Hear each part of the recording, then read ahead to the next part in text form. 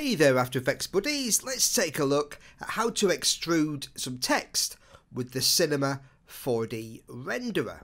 Okay, so I've got an example here, so let's recreate that. So if I just jump over, stop that, I've got a new composition and I've just added the word text. Okay, a simple text layer. Okay, so I want to make this layer 3D because if I open this, you'll notice in the text we've got these options here. Once I make this 3D, okay, we've got more options, we've got material options, but we see this geometry options. Okay, that's grayed out.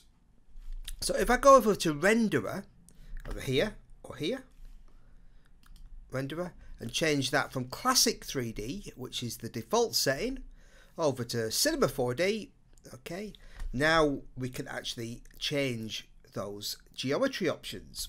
Okay, and just in the options for the renderer itself, I'm just going to have that on draft. Okay, later on I can increase the quality for a final render, but for working it's faster to have it on, say, draft quality. Okay, so I'm just going to hit OK. So I'm going to rotate this a little so we can see that it's just 2D text, and in the geometry options for the extrusion depth, if I increase that, you see it starts to extrude the text, but it doesn't look great because we've got no kind of definition here on the edges. Alright, so I could add a bevel style, let's say maybe concave, that helps,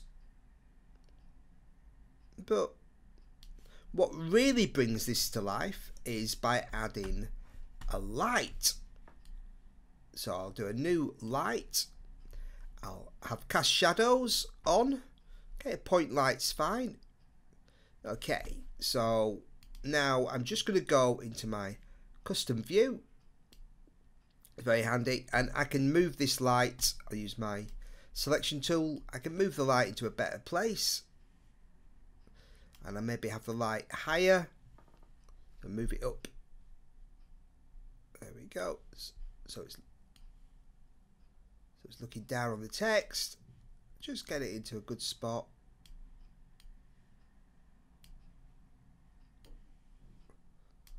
Maybe a bit further back. There we go. That's starting to look good. Okay, that seems fine. So I'll go back to my active camera. So we've now got some nice definition on the text, and maybe I might even increase the light intensity a little, just brighten it up. Okay, but I want to texturize the text a little. So to do that, I'm going to create an environment layer. So I'm going to do a new solid. Okay, and I'll just call this texture. Okay, and on this I go to my effects and presets, and I'm going to add turbulent noise. So I'll find the turbulent noise. There it is. Drop that on there. And I want something nice and contrasty and bumpy. So maybe I'll change this to small bumps. Okay, increase the brightness, but also really increase the contrast.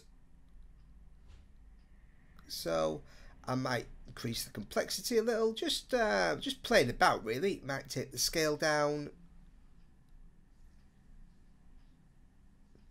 give my nice bumpy texture, and then on that I may add some curves just to give me a little more contrast on that. So I'll just do that, and I'll take that higher.